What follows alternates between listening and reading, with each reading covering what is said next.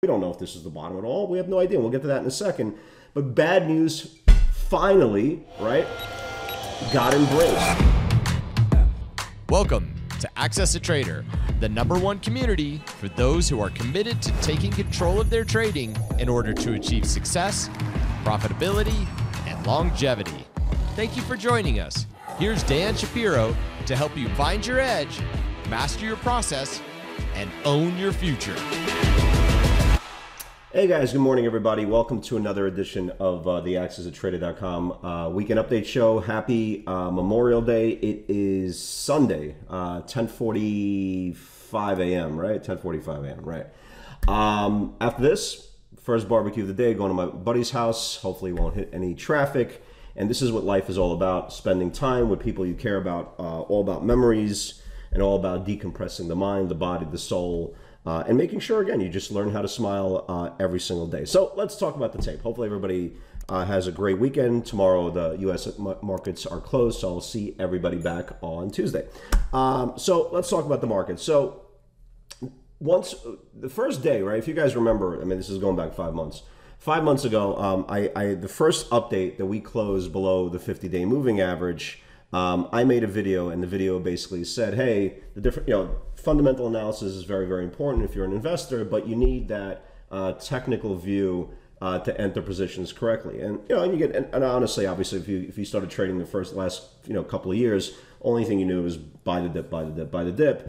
And you got a lot of feedback of what's the difference. If Amazon is at 3,200 right now, what's the difference that it came back from 3,400? It's going to go back. And this was 5 months ago. And my response to that, the counter argument with that is, yeah, all companies that are great are going to continue to stay great macro, but as long as there is supply, right? And that's the most important part in any industry. If you have more supply than demand, things are going to go south. And that's exactly what happened for about 5 months. And the point was, you could buy a great company, but buy it technically. You don't need to hurry up and buy a great company. You don't need to guess where it's going to be emotionally 6 years from now, 10 years from now, 3 weeks from now. Wait till at least it confirms macro back to the upside, and you could get into the trade. So anybody who bought stock on that first dip below the 50-day moving average, and we know how important that was, well, 5 months later, we're talking about, well, we're 5 months underneath supply. And it's a really good view of technical trading versus fundamental trading. Again, if you love Amazon at 3,200 because it just came back from 3,500, but it's an underneath supply, there's a high probability at some point, unless the market reclaims supply right away, it's going to go lower, it's going to go lower, it's going to go lower. And this is the first series that I think brand new traders have started in the last couple of years have finally realized that stocks underneath supply will go lower. Okay, the longer we sit below supply and put in a base below supply, the higher probability that your stock, no matter how great you think it is and how great it is on the surface, it's going to come lower, it's going to come lower. And the moral of this story, this part of the story is, as long as you love the company and just wait for it to commit technically back to the upside, then you have a higher probability of the stock moving higher. Same company, same time horizon, right, that you had when it lost supply, but now at least you have a technical fighting chance, and that's where we are today, right? That's where we are today. But again, if you guys remember the video I record, I usually take Thursday nights off, but Wednesday, my daughter had a softball game, soccer game, one of these games. So I recorded a video on Thursday, and Thursday was literally the first day that we were bullish. Not because we felt like, this is it, this is the bottom of the market, this is the generational lows. The market gave you signals, and that was the whole point. This is the first close above the 5 and the 10-day moving average, right? It's, again, technical analysis versus emotional opinion of where you think a stock is going to go. But this week was really aggressive, right? Especially Thursday going into Friday session. I don't think we have to review Friday session. I think anybody who traded Friday kind of knows what happened, right? Any tech stock that you bought above the previous day's range, whether it was Nvidia, Tesla, Amazon, anything, okay? There wasn't a downtick for like 5 hours. It really wasn't. So anybody who traded Friday, what's done is done. We'll talk about the ramifications, what happens next. But it was finally a series, and I'm going to use the word finally a lot. It was finally a series of events that led up to Thursday night's reclaim and Friday's close. And that was very, very important. Here's the cases in point. We finally, right, finally broke 2 months worth of selling. That's a big deal. Again, that could have been all avoided if you watched the 50-day moving average first time on the close. We were sell buys pretty much every day. Even the days that were up in this whole channel, I kind of left those days alone. Those are either inside days or the days that the channels were just running up on one candle in the last hour, 40 minutes of the day. I didn't care about those days. And what usually happened is they rolled over the next day because they got stuffed into supplies. We talked about what we needed to see kind of a roundabout, slowly but surely bottom. We finally, right, got sellers to be tired. Okay, sellers, just like buyers, eventually get tired. You could only sell stock for that much longer to finally come realize that, hey, maybe this stock is way too much linear down. This stock is way down to the point to reassess, right, really reassess its average true range. And once we started seeing the average true range started to shrink, you kind of started seeing a little bit of a clue that sellers finally starting to get tired right around here. That was the day we reclaimed the 5 and got rejected off the 10. So it was very, very important. We talked about this for months. What do we need to see also for this kind of slowly but surely roundabout bottom to start maybe taking place? And again, we don't know if this is the bottom at all. We have no idea. We'll get to that in a second. But bad news finally, right, got embraced. What you saw was a slew of retail earnings. Most of them got absolutely destroyed this quarter. Walmart, Kohl's, Target got absolutely annihilated. But finally, right, bad news was starting to get embraced. You saw Costco come out with news. The market really didn't react. You saw, you saw names like Abercrombie and Fitch, stuff like that. They just didn't really respond. The sellers were almost numb to them. Again, finally, bad news, the same bad news that was taking down these stocks 25% just a week ago was starting to gas out a little bit. Again, sellers were on strike, or they were just running out of ammunition. But the most important part of what we saw in the week, and there was some staggering numbers, and these staggering numbers were literally in the last 2 days, right? Maybe the last 3 days.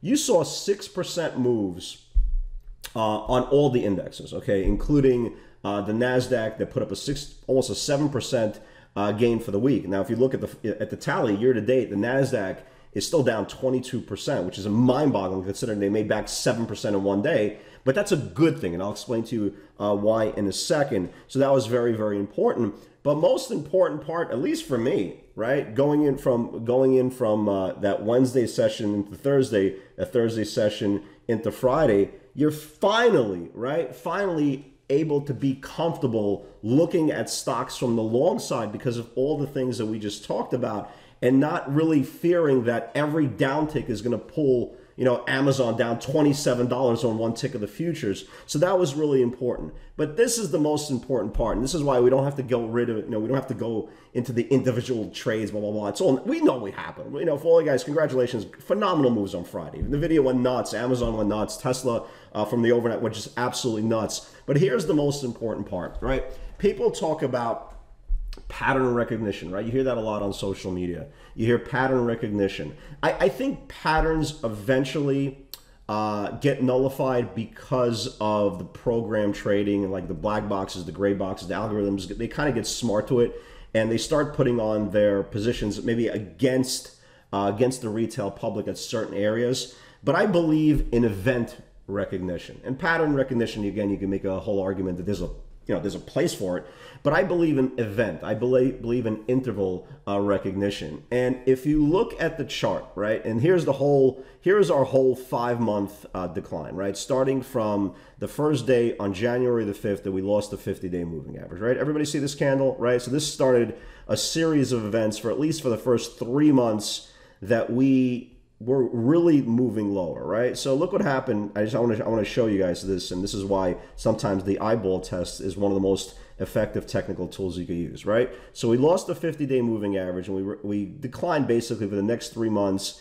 And look what happened here, right, guys? Everybody see this brown line, right? This is the first time we closed above this brown line. Okay, that brown line is the 20-day moving average, and in the process right here, there's 2 little candles. They reclaimed the 5, the 10-day moving average, and this is the first close over the 20-day moving average. And look what happened in the next 3 weeks, right? We had a pretty big rally challenging the 50, reclaiming the 50, and moving back into supply. Everybody see that? So the sequence of events, right? Not pattern recognition, because there's nothing about a pattern here. All it was is a sequence of events, 5, 10, reclaim, 20 reclaim, which was super duper important, and which led to a 3-week decline. Now, what happens next, right? They ultimately get stuffed into supply.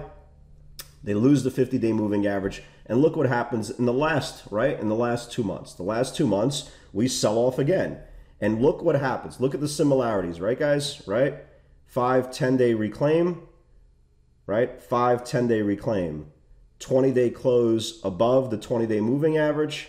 20-day move above the 20-day moving average, right? It's a sequence of events. It's not a pattern. It's a sequence of events. Now, look what happens. Look where we are, right, guys? Look where we are. If you've been with us, you know, I've been hosting the webinar for over 12 years. If you've been trading pivots with us for a very, very long time, and you just know the most basic parts of the PS60 theory, and we talk about this on a nightly basis because, again, this is kind of what technical analysis is all about. You understand that stocks trade from supply to supply and demand to demand, right? We've kind of demonstrated that for years and years and years.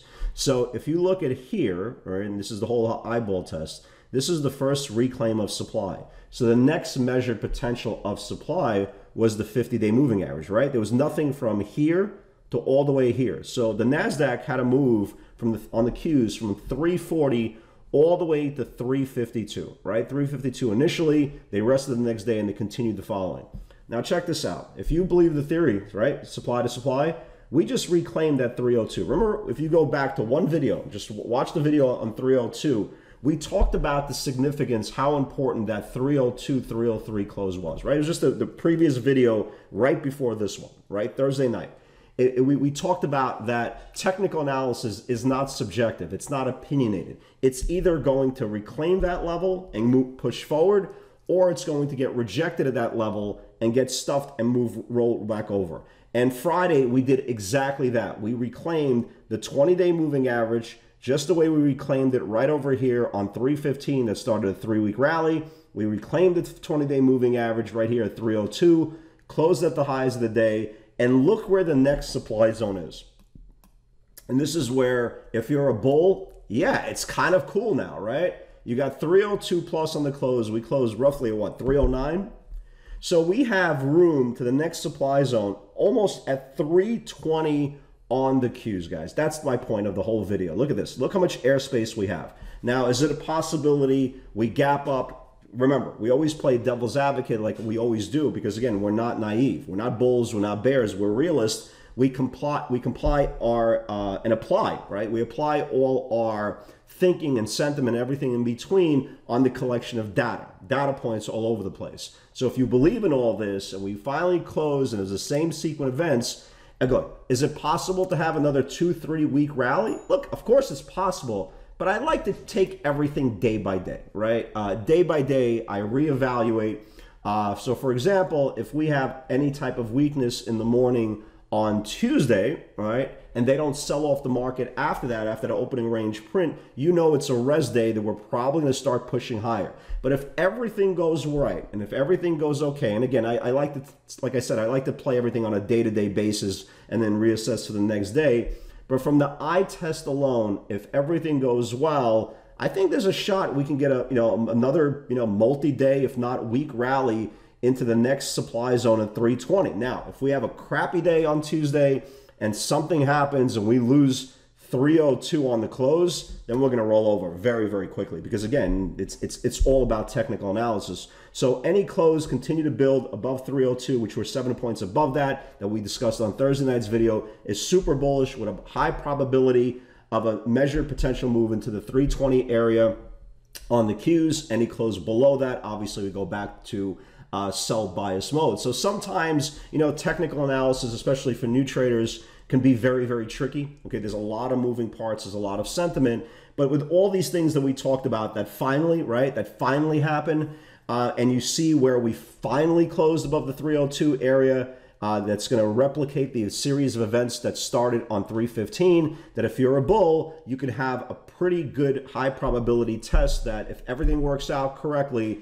I think we could rally at least for the next few days to start off the week, if not the whole week itself. So that's pretty much it. I'm not going to sit here for 2 hours to try to bombard you with more data, but the most important part is see what happens next, observe the data. Like I've been saying for years and years and years, there's no such thing as bulls, there's no such thing as bears. When I was sell biased for the last, pretty much 5 months, it's because of technical analysis. It wasn't my opinion. I didn't want the market to go down. I understand how, emotions rise and people are in bad moods. I get that, but it's all about where the market is, not where the market wants. So let me give you guys some ideas going into Tuesday's session. It's all tech heavy. For the exception of Disney. I kind of like Disney as well. Look at Disney, right? First close over the 20. It's mirroring the SPYs, right? It's mirroring the SPYs. And by the way, SPYs has room initially to that 419, 420 area. You can see same thing. You see how the SPYs close over the 20 on Friday? So they're kind of 1 day ahead of us, right? So the SPYs are moving up. That's kind of the whole point